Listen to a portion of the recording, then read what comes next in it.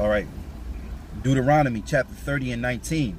I call heaven and earth to record this day against you, that I have set before you life and death, blessing and cursing.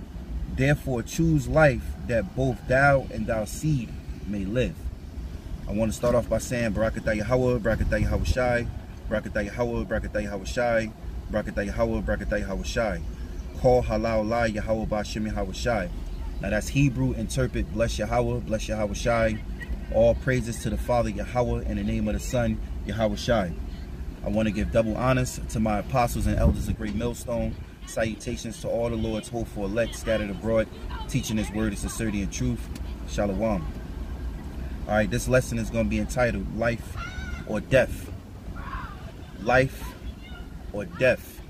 Because life is truly our Heavenly Father and His Son, which is Yahawah and Yahawashi, who the world ignorantly calls God and Jesus Christ. And death represents the world. Okay? So, this is Deuteronomy chapter 30 and 19. I have called heaven and earth to record this day against you, that I have set before you life and death. So the Heavenly Father, which He have chosen His people, which are the Israelites, He have chosen them ways in which they should live. He have given them commandments and laws. Okay? And He said He set before you life and death. Because if you disobey, then that's death. That's the world. And if you obey, then that's life. All right? Which is really the promise of salvation and the kingdom of heaven. Which is our kingdom, is the everlasting kingdom, which is yet to come. Okay? It says that I have set before you life and death, blessing and cursing. You know, so here it is. You know, with Yahawah BaHaSham Yahawashi, there's truly blessings. But with the world, it's truly what? The cursing, man. Okay? And the Most High has curses upon us because we did sin against the Heavenly Father. And this is why we're in a condition and a captivity under Esau today. All right? So it says, therefore, choose life, that both thou and thy seed may live. All right? Because here it is, you believe in the Lord, you know, and you choose the Lord before this world, then guess what? There's a possibility the Lord can deliver your lineage. He can keep protection. The angels having a charge over what?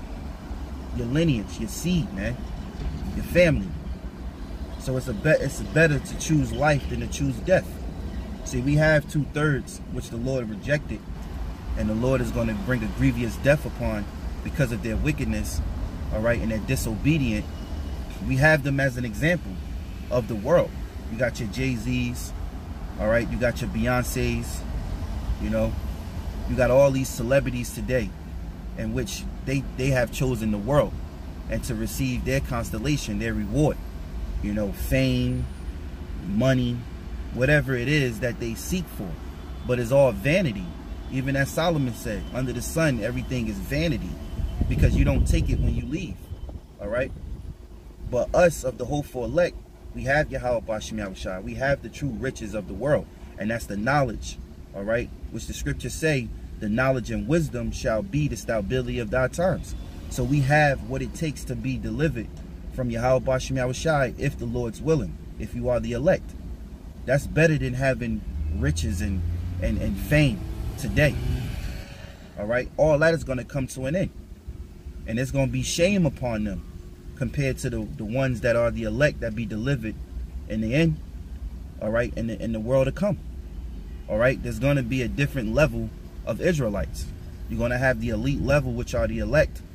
And then you're going to have the regular citizens, which are just the Israelites who the Lord's chosen. All right? As His people. Okay? So now, this is Romans 6:23. For the wages of sin is death. So every time when you commit sin, you're closer to death. Now, we can't, let me say this, we're not perfect today, because obviously we're in this sinful flesh. You know, we can't keep all the laws, all right? So therefore, we're guilty of the law. But this is the reason why the Heavenly Father, Yahawah, sent us His begotten Son, His only begotten Son, Yahawashi. And Yahawashi finished His mission by giving up his body as a living sacrifice, first for his sins and then ours. All right, so now we have what? Grace. Now we have the time where we can rehearse the righteous acts, meaning practice. And hopefully if the Lord is pleasing, then what? He'll deliver us, man. Because why? We chose life. All right. It says, for the wages of sin is death. And that's the world. Because mainly everything that Jake does today is according to Esau's philosophy. You know, Esau, you know, he puts out these ideologies, these so-called different lifestyles and ways of life, how you should live and how you should think freely, as if there's no power, there's no God above us. And Jake swallow it up. They eat it up, man. You know? So that's the what? Hey, well, sin is the transgressions of the Most High, the Most High's laws. Okay? That's the definition of sin. So Jake is willingly to go against the Most High's laws and not rehearse, but to be what? Of the world. So it says, but the gift of Yahawah is eternal life. And that gift represents faith. Because Yahawashi did say, shall he find faith on the earth? Because who is truly going to have faith? The elect of Yahawah BaHaSham Yahawashi, the Israelites. All right. It says, but the gift of the Most High is eternal life through Yahawashi Mashiach, our Lord. So the gift that we was given is through Yahawashi, who he set up over us to be our what? Lord and Savior, man. Okay, Yahawashi actually means he deliverer, he savior. Okay, so through him we have the gift of faith and the gift of salvation, which is life. All right, so this is John 3:16. It says, for Yahawah so loved the world that he gave his only begotten Son, that whosoever believeth in him should not perish but have eternal life. Now you have the Christians, so-called Christians, all right, Christianity, they take this scripture and they think that the Lord is talking about all of the world. Nah, he's talking about the world of Israel. All right, and let me do something real quick. Let me look up something real quick, because when you read the scriptures, you gotta look up the words. You gotta get into the strong concordance of what a word is, or to understand the concept and the meaning. All right, so let me get this real quick.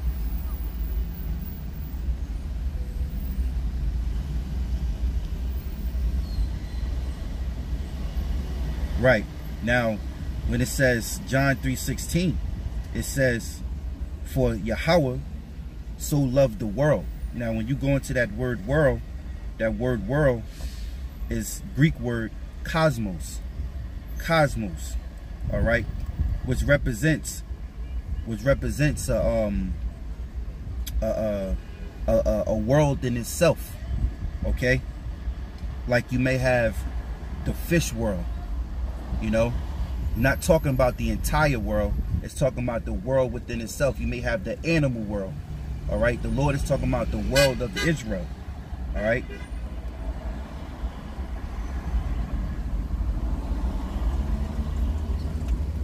Salakia. One more thing. One more thing.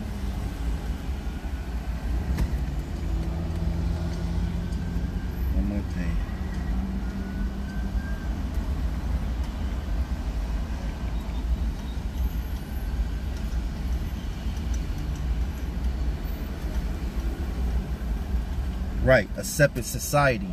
Yeah, I was looking for that word. Cosmos actually means a separate society. And the Israelites are what? Separate from the other nations. Okay? When we keep our laws of the Most High, in which these Edomites done stole today, they calling themselves Jewish when they're not. They're imposters. All right, they stolen our identity. But at the time when we were walking and living under the laws of the Most High, we were what? A separate society amongst all the rest of the other nations. We didn't live according to how they live. We had our own customs, all right, and our laws and our commandments of Yahawah BaHaSham Yahawashi. So that word world here in John 3:16 goes to the Greek word Cosmos. Cosmos. All right. So it says, for Yahawah so loved the world that he gave his only begotten son, that whoso believeth in him should not perish, but have everlasting life. So life gives us what? Everlasting life. And death, I have to say again, is the world. All right. So the scriptures say, choose life. All right. So I'm going to jump to my next scripture. This is Genesis 2:17. It says, but of the tree of the knowledge of good and evil, thou shalt not eat of it. For in the day that thou eatest thereof, thou shalt surely die. All right. And the tree of knowledge represent good and evil. Okay. It wasn't a tree with an apple on there and he bit it and all of a sudden his eyes was open. No, it was talking about, you know, good and evil. Hey, matter of fact, the cell phones, you know, the internet, you can either use it for what? Good, or you can use it for evil. All right. It's kind of similar to what they call it, the Urim and the Thummim. All right. Now it says, but of the tree of knowledge of good and evil, thou shalt not eat of it. For in the day that thou eatest thereof, thou shalt surely die. So when you go out here and you get into these false philosophies, these religions, and you go do the things of these of the world, you know, these false philosophies of the world, then guess what? You're gonna die by the world, man. All right. Now this is my last precept, 2 Peter 2:4. For if Yahawah spared not the angels that sinned, but cast them down to hell, and delivered them into chains of darkness to be reserved unto judgment. And guess what? That's talking about this flesh. It says, for if the Most High spared not the angels, which are us, that sinned, okay, but cast them down into hell and delivered them into the chains of darkness. Now these are the chains of darkness. The only way we can leave out of this flesh unless you die. All right. The Most High requires your spirit and he takes it back up to him in the 4th dimension. All right. So we're set in prison in this flesh. It says to be reserved unto judgment. So that's what happens, man. When you're in the flesh, you're either going to have life or you're going to have death. And judgment is going to be a grievous death. This is why the Lord sent us back into the earth. All right. Either for what? Life or death, man. Which is representing Yahawah's Mashapat, the Lord's judgment, man. And one more scripture, Ephesians 1:4. According as he have chosen us in him before the foundation of the world, that we should be holy and without blame before him in love. So the Lord does the choosing, and he have chosen the elect to be for him as the foundation of the world. Okay, I'm gonna read again. According as he have chosen us and chosen us in him before the foundations of the world. So before everything was created, the Most High created what? Yahawashi first, who the world called Jesus Christ, and he created the elect behind Yahawashi. All right. It says that we should be holy and without blame before him in love, man. All right. So, you know, it's either life or death, and the Lord have given life. He's gonna give life unto the elect and death unto the world. You know, so with that, I hope you were edified. I want to give all praises to Yahawah, BaHaSham, Yahawashi, BaHaSham, Rawchaa, Qadash. I like to give double honors to my apostles and elders of GreatMillStone. Salutations to all the Lord's hopeful elect. Shalom.